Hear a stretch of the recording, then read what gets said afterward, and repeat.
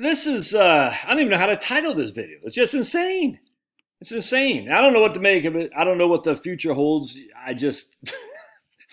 I'm protecting my bottom line. I still have some stocks. Don't get me wrong. I just bought, I bought some position of VTI yesterday. I bought 20,000 of VTI.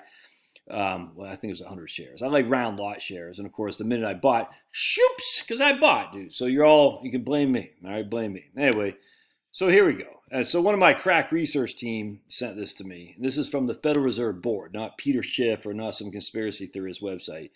And I got crack research teams everywhere. So we're looking out for you. We're watching you, my friends. We're watching you. We got crack research teams everywhere. So don't step out of line. Mind your P's and Q's, all right? Anyway, so this crack research team researcher, because this person is recently retired, has the ability to dive deep into the mud that is our government and what they're writing. And it's very fun because this person is bringing me stuff that I would not have had the time to look at, but I find it very interesting. All right, so check this out. Again, did I already say this? What the dateline of this was? Dateline on this is April 2023. All right, so check this out. Unrealized losses are at high levels. High levels? Historically? What? As interest rates rose in 2022, the market value of bank securities significantly declined, creating unrealized losses. They're highest at the banks with long-duration securities. Okay. Banks reporting large unrealized losses may have limited ability to sell securities to fund loan demand or support any unanticipated deposit withdrawals without recognizing losses. Now, who knows what there can be runs on banks? I don't know. But they'll be unable to fund loan demand because they're so far down in the red because well, I'll show you here. Right here. Industry investment in securities grew to nearly $6 trillion in the first quarter of 2022. Since then, deposits have declined for 2 consecutive quarters, raising concern about ongoing liquidity. Many banks invested funds from record deposit growth in longer duration to boost earnings. Look at this. I mean, look at this, dude. In 2020, right there, 69% of investment securities were greater than 3 years. And now in 2022 is 76%. So they reached for yield. Look at that. I mean, investment securities on the left are at the amortized cost. So right here, we got deposits going through the roof, investment securities, all right? So they're keeping a little bit there, trillions of dollars over at investment securities. But here the investment securities are through the roof. So the question is, obviously there's a lot of delta there, if that makes sense. So we have a lot of cushion, you would think, other than the fact that if you're one of these guys right here, banks reporting large unrealized losses, you may have limited ability to sell securities to fund loans and support any unanticipated deposit withdrawals without recognizing losses. I mean, look, dude, I have no clue. All I know is, yeah, they reached for yield, and now it's coming back to bite them in the butt. So let's keep reading here. Most banks are generally benefiting from the rising interest rates. Net interest margins are expanding. So remember, as I told you a million times, the primary source of revenue for a bank or profits is net interest income. They borrow from the Fed at 3 and they loan to you at 5. That's a 2% net interest income, and that's your margin essentially. Well, what are they borrowing from the Fed now? 5.5%? And what are they loaning it to you? If even you're going to borrow. See, don't you see how this is corrupted? They're going to borrow from the Fed at 5.5%. What I don't even know what it is. What are the Fed funds rate? 5. I don't care. All right. Well, we're going to get that back when we loan to some guy. You know how many homes are on the market right now? Not very many. The listings is like, I don't know, like 300,000. I can't remember. So very, very little. Which means there's not a lot of people, selling their homes and not a lot of people buying their homes either. And if there's not a lot of people buying their homes, there's not a lot of people borrowing in which to buy their home. All right? And a lot of people are sitting, as I am. Well, I mean, I still got kids in school, but I'm sitting there. I'm saying, look, I got a pretty low interest rate. I'm going to sit tight. I'm not going to sell. That's what's happening all across the United States.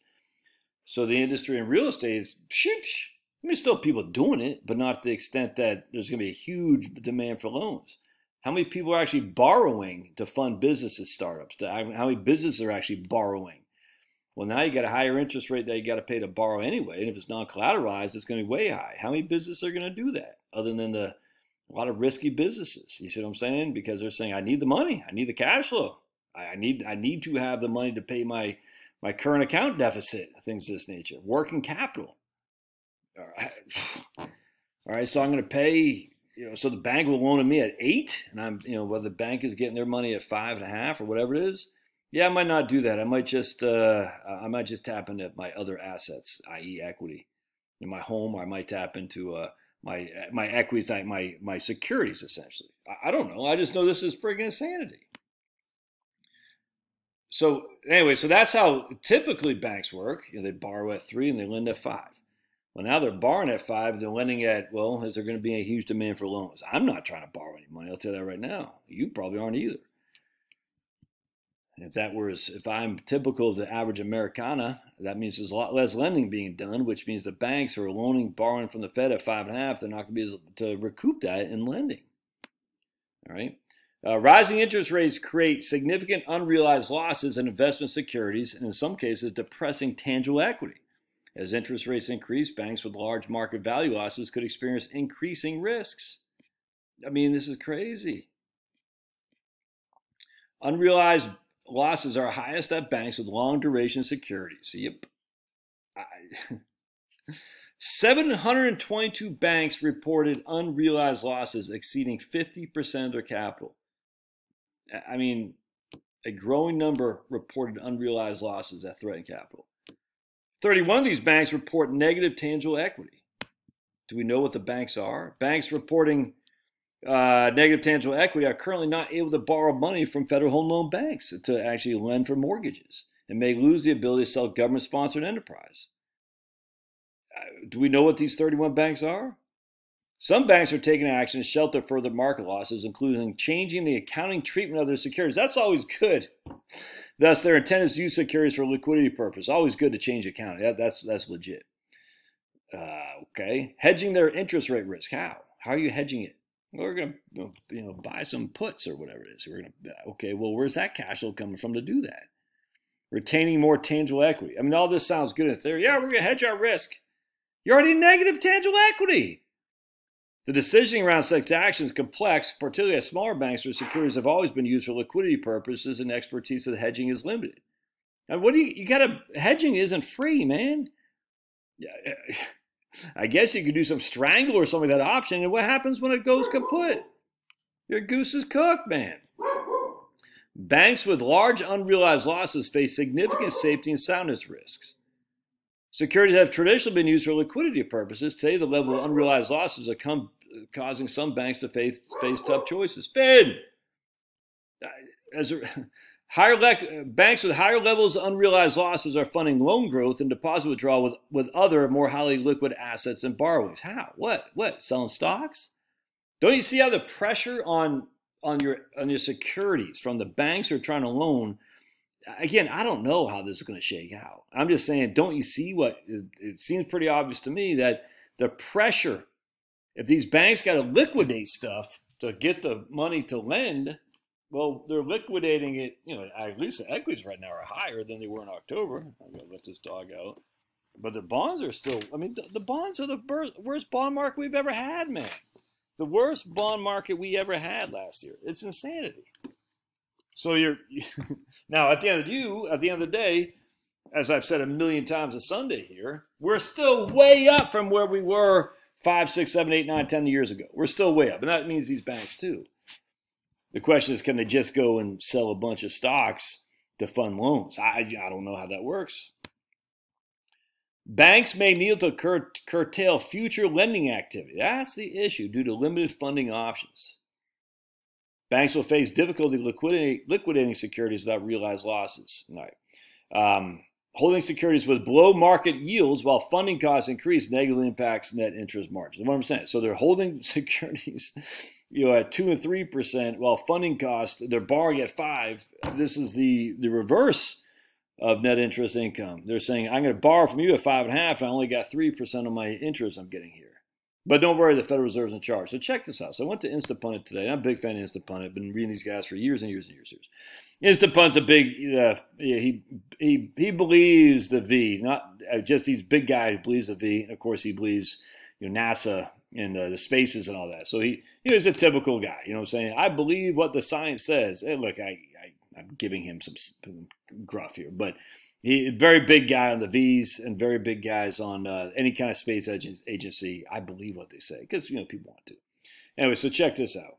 U.S. interest payment is now equal to total defense spending, and 30% of the debt is to be refinanced in the next 12 months at a significantly higher rates.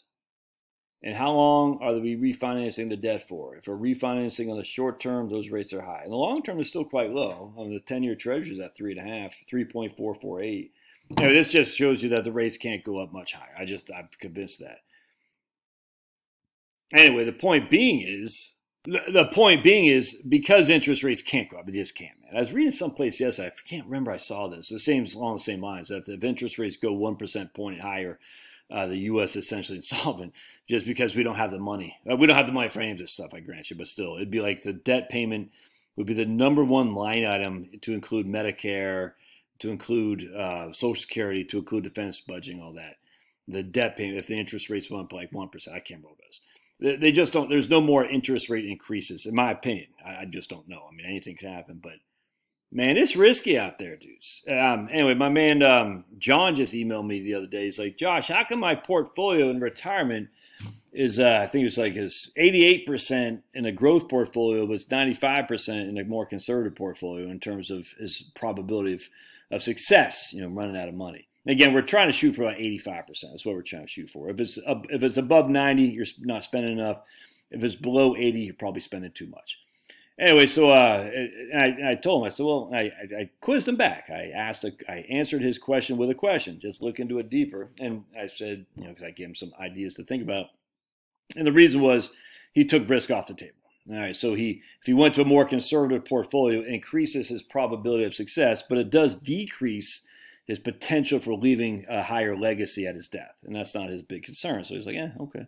You see what I'm saying? So, you're taking risk off the table now. That means there's going to be less growth for future generations that you might want to leave money to, i.e. you're going to leave less money to them, but you do decrease your downside risk because of standard deviations and whatnot. And we're getting a higher interest rate as well.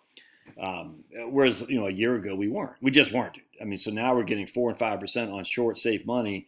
A year ago we were getting, 1/4%. You see what I'm saying? So it's kind of like, well, risk versus reward. Do you want the reward of leaving more money potentially to your kids with a risk of downside, or do you want to take some risk off and still leave a sizable amount to your kids, but just potentially could be lower? The risk is there. It's not going away. And I'm just okay. I mean, do what you got to do, but I'm sitting there thinking, so anyway, he emailed me, so that I can't tell him what to do, but he can put 2 and 2 together. If you've won the game, stop playing. Take the risk off the table, man. It doesn't make sense. I mean, who knows what's going to happen to banks? I mean, everyone says no one knows anything. I mean, my goodness. We could be on a boom. I don't know. But I'm just sitting there thinking, did you see this right here? I didn't make this up. This right here. That's not unrealized gain. I mean, something we've already lost it. What's a Pac West? Is it called Pac West? Is that what's called today? I mean, I guess you could do like what the Rothschild said: when blood's in the street, buy stocks. Pac West. Yeah, so you could go right now, go nuts. Look at that Pac West. And this right here would be what we call a dead cat bounce, by the way. See that? I mean, but you only know after the fact. You don't know before. That's a dead cat bounce. It fell off the Empire State Building and it bounced a little bit and then it's fallen again. So if you were, I wouldn't do it, but if you were a gutsy investor, you'd be buying that stock right now because there's money to be made when blood's in the street, and that's blood right there. Look, the yield on Pac West is down to 0.66, even though the dividend, even though the price has gone down from 52 to basically 4. That's nuts, dudes. This was trading at basically 60 just like, 2 years ago? 50. So, yeah, it's trading at, let's see here. It doesn't say. Anyway, so it was trading 2 years ago, no, 2022. Less than 2 years, trading at 55. Crazy. In 2018, it was trading at about 60. And now it's down to 4.5. and it has no PE ratio, has no earnings, and it pays hardly any dividend anymore, even though it's a bank, and even though the yield and the price is down, that yield should be through the roof, but it ain't there. Meh. Let's see what Schwab's doing. I know a lot of you guys are concerned about Schwab. Me too. I'm not. Yeah, Schwab's up. Okay. That's good. I'm not all that worried about Schwab. But from a bank perspective, I don't know what's going on there. But from a invest, it doesn't matter, because if Schwab goes under, it's not like your portfolio is gone with it. I mean, it's not. And this is SIPC, S-I-P-C, the Securities Investment Protection Company, Corporation, whatever it's called. That's for fraud and things. But if my VTI, all right, if Schwab goes under and I still own VTI doesn't go under. VTI is just sitting there. It'll be transferred to another firm that buys out Schwab. That's just how it happens. I'm not worried about Schwab going bankrupt, taking my money with them. Now, the bank, on the other hand, I don't know. But Schwab, yeah, look at that, dude. It's 2 years ago, Schwab was trading at 96, and now it's at 48. And it's not 2 years ago. Within the last year, Schwab was trading at 85, and now it's at freaking 48. So I mean, you gotta protect the downside, man. It's scary out there. I'm just trying to see what's Amazon doing, just because these tech stocks, that's down a little bit. All right, yeah, I would not buy Amazon to save my life. What's Apple doing? Because Apple's a golden boy, right? For many people, yeah, look at Apple still, it's still looking. I mean, anyway, who knows? Protect the downside. All right. Love your thoughts. Don't forget to subscribe. And I gotta keep saying this, dude. My retirement planning course is still on. I gotta say on the front end of the video. Still, I'm not good at marketing. It's still on sale for the next week, and just use promo code TAX. Promo code TAX. We'll see you.